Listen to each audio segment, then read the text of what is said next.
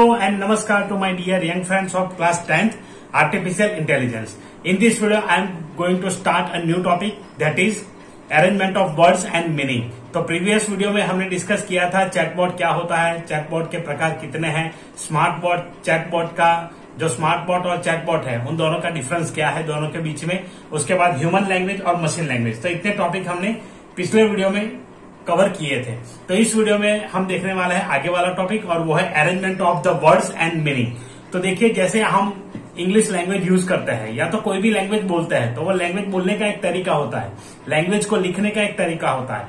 हर एक लैंग्वेज के अलग अलग रूल्स होते हैं, सेट ऑफ रूल्स होते हैं जिसे हम कहते हैं grammar.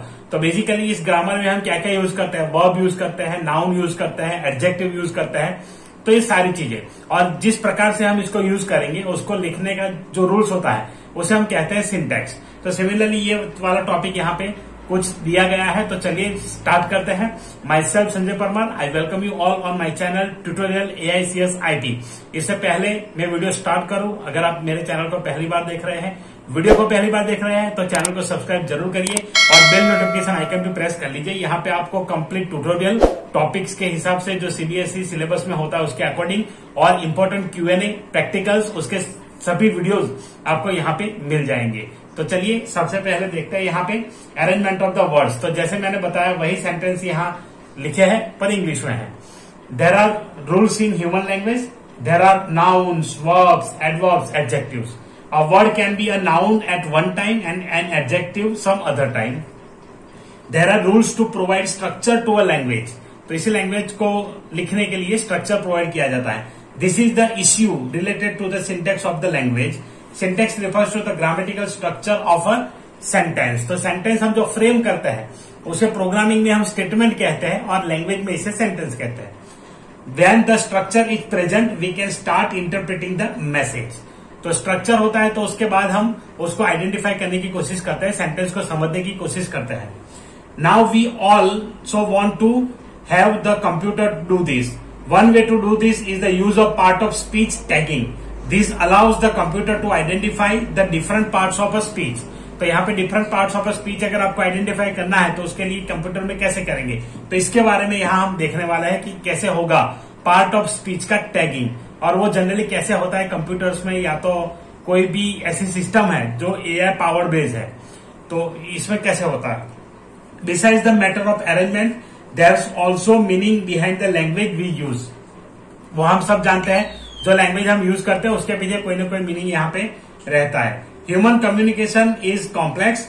There are multiple characteristics of human language that might be easy for human to understand, but extremely difficult for a computer to understand. तो कभी कभी हम देखते हैं कि जो लैंग्वेज हमें समझने में इजी लगता है वो लैंग्वेज कभी कभी कंप्यूटर के लिए डिफिकल्ट हो सकता है, या तो ये भी हो सकता है जो कंप्यूटर इजी से समझे वो हमें डिफिकल्ट लगता हो।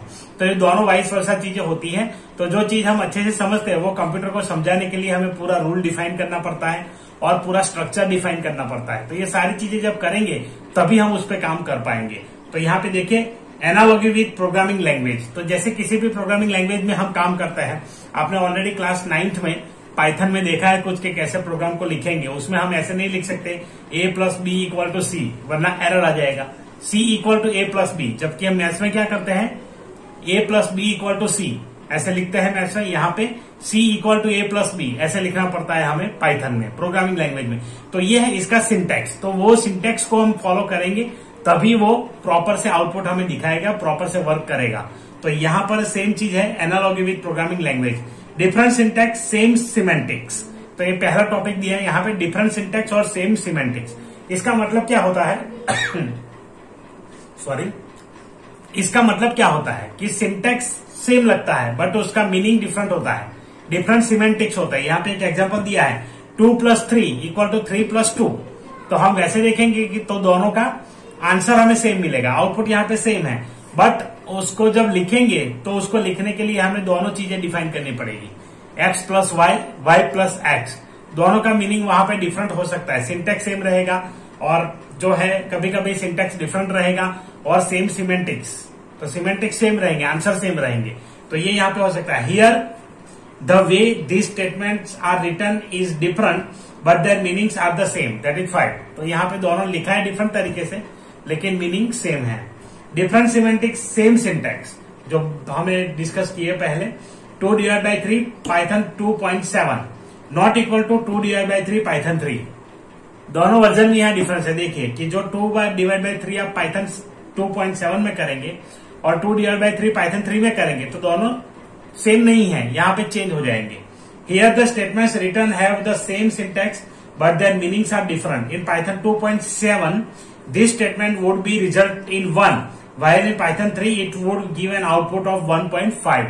तो पाइथन 2.7 यूज करते हैं उसमें सिर्फ 1 आएगा, डेसिमल प्लेस नहीं आएगा, और 3 यूज करेंगे उसमें 1.5 यहाँ पे आउटपुट आएगा। तो ऐसे बहुत सारे अदर एग्जांपल्स भी हो सकते हैं।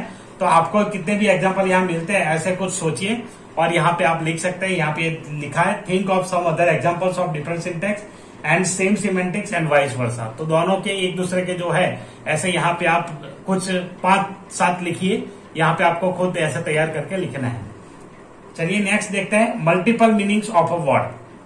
तो multiple meanings of a word क्या होता है, तो यहाँ पे देखिए एक एग्जांपल दिया है, his face turn red after he found out that he took the wrong bag. What does this mean? तो ये स्टेटमेंट क्या कहता है, हमें पता है कि क्या मीनिंग है उसका।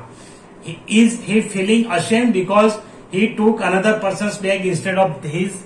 तो यहाँ पे मीनिंग अलग अलग हो सकता है कि भाई उसका मुंह जैसे कहना चाहते हैं कि फेस चेहरा लाल सा हो गया। तो क्यों हो गया, बैग लेने के बाद लाल सा हो गया, तो लाल मुंह क्यों हो गया, इसके रीजन क्या है। तो पहले कि उसको शर्म आ गई, किसी और का बैग उठा लिया। Second point, is he feeling angry because he did not manage to steal the bag that he has been targeting. या तो फिर वो चोरी करना चाहता था लेकिन चोरी नहीं कर पाया इसलिए उसको गुस्सा आया। तो ये दो यहाँ पे मीनिंग है। देखिए किसी भी चीज को देखने के तरीके अलग होते हैं, मीनिंग भी अलग होता है। सेम ये चीज है, the red car zoomed past his nose probably talking about the color of the car। तो यहाँ पे देखिए जो सेंटेंस लिखा है, तो यहाँ पे कार के कलर के बारे में बात की गई है। His face turns red after consuming the medicine। Is he having an allergic reaction? लाल हो जाता है कभी कभी, हम कोई कुछ दवाई लेते हैं या कुछ लेते हैं तो कभी कभी ऐसा हो जाता है अपने बॉडी पे, तो वो क्या एलर्जिक रिएक्शन है। और ही not able to bear the test of the medicine, या तो जो मेडिसिन का टेस्ट लगा उसको, ये उसको सह नहीं पाया, या तो उसको मतलब अच्छा नहीं लगा टेस्ट। तो ये दो रीजन यहाँ पे दो सेंटेंस का अलग अलग मीनिंग बताया है। और इसी प्रकार से क्या है, here we can see the context is important. तो यहाँ पे सबसे ज्यादा इंपॉर्टेंट क्या है, कंटेक्स्ट, कि किस कंटेक्स्ट में इसको यूज किया गया है। We understand a sentence almost intuitively depending on our history of using the language and the memories that have been built within।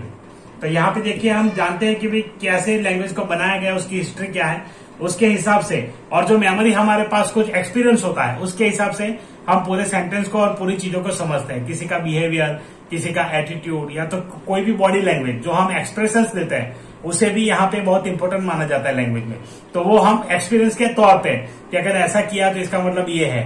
जब कोई चीज नई है इसमें आती है या नई चीज आती है ऑटोमेटिकली अपनी रूटीन लाइफ में, तो हम जब नहीं जानते तो जानने के बाद हम समझ जाते हैं कि क्या कहना चाहते हैं।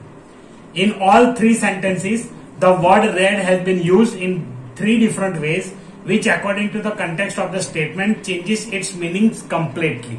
तो यहाँ पे देखिए कंप्लीटली मीनिंग चेंज होता है सभी सेंटेंसेस में। पहले में लाल मुंह होना, लाल चेहरा हो जाना, दूसरे में है लाल कार, तो जो गाड़ी की बात की है, जो भी व्हीकल होगा, और तीसरे में है रेड फेस अगेन। तो यहाँ पे रेड फेस होने का रीजन कुछ और है, ऊपर होने का रीजन कुछ और है, पर यहाँ पे कंटेक्स्ट क्या है, सेम है। तीनों में हम देखेंगे तो कंटेक्स्ट सेम है, वर्ड्स हमने यूज किया है वो भी सेम है, अलग अलग कंटेक्स्ट है, सॉरी अलग अलग कंटेक्स्ट है, उसमें सेम वर्ड को हमने देखा है। Thus in natural language it is important to understand that a word can have multiple meanings and the meanings fit into the statement according to the context of it। तो इसीलिए हमें natural language में जो भी system है, जो भी tools है, उसको बताना पड़ेगा कि भैया देखिए वर्ड्स तो हर सेंटेंस में यूज हो सकते हैं, सभी सेंटेंस में उसी का सेम मीनिंग नहीं होता, हर सेंटेंस में अलग अलग मीनिंग होता है। अगर ऐसा नहीं करेंगे तो बवाल खड़ा हो जाएगा तो ये हो सकता है यहाँ पे। तो इसीलिए यहाँ पे कहते हैं कि कंटेक्स्ट के अकॉर्डिंग हमें उसको समझाना पड़ेगा कि यहाँ पे रेड का मीनिंग ये है, यहाँ पे रेड का मीनिंग ये है, यहाँ पे रेड का मीनिंग ये है, मार मार के लाल कर देंगे गाल। यहाँ रेड का मीनिंग ये अलग है। फिर आप तो बहुत गुलाबी हो चुके हो, लाल लाल गाल दिख रहे हैं। तो इसका भी मीनिंग अलग है। तो यहाँ पे दोनों कंटेक्स्ट में एक्सप्रेशन जो होता है और मीनिंग जो होता है वो दोनों अलग अलग है। तो इसी प्रकार से यहाँ पे होगा think some other words which can have multiple meanings and use them in sentences. तो यहाँ पे आप ये एक्सरसाइज के तौर पे कर सकते हैं। चलिए आगे देखते हैं परफेक्ट सिंटैक्स नो मीनिंग। तो यहाँ पे perfect syntax sometimes a statement can have a perfectly correct syntax but it does not mean anything. Syntax आपका सही है, सारी चीजें सही है, लेकिन उसका मीनिंग कोई नहीं बनता। For example take look of this statement, chickens feed एक्सट्रावेगेंटली while the moon drinks T. ये सेंटेंस दिया है। This sentence is correct grammatically but does this make any sense? In human language a perfect balance of syntax and semantics is important for better understanding. तो ये perfect syntax होना बहुत ही important है। तो ऐसे भी कोई वर्ड है तो यहाँ पे आप लिख सकते हैं। इसमें ऐसे कोई मीनिंग, जैसे मीनिंगलेस सेंटेंसेस बनते हो तो वैसे आप यहाँ पे लिख सकते हैं। So there are some of the challenges we might have to face if we try to teach computers how to understand and interact in human language. So how does natural language processing do this magic? तो ये क्या है और किस तरह से काम करेगा वो हम अगले वीडियो में देखेंगे। यहाँ पे जो डेटा प्रोसेसिंग का टॉपिक आएगा उसमें देखेंगे हम। तो चलिए, आशा रखता हूँ कि आपको वीडियो अच्छा लगा होगा। ये जो ह्यूमन लैंग्वेज के बारे में हमने जो देखा है आज, arrangement of words and it's meanings, आपको पसंद आया होगा। वीडियो अच्छा लगा है तो लाइक कर दीजिए, अपने दोस्तों के साथ शेयर करिए, अपने क्लासमेट्स के साथ शेयर करिए, और चैनल पे नए हैं तो चैनल को सब्सक्राइब करिए। आज के वीडियो में बस इतना ही, मिलते हैं अगले वीडियो में। तब तक के लिए अपना ख्याल रखें, अपने पढ़ाई का ख्याल रखें, और वीडियो देखने के लिए धन्यवाद। हो गया अपना खत्म, टाटा, बाय बाय।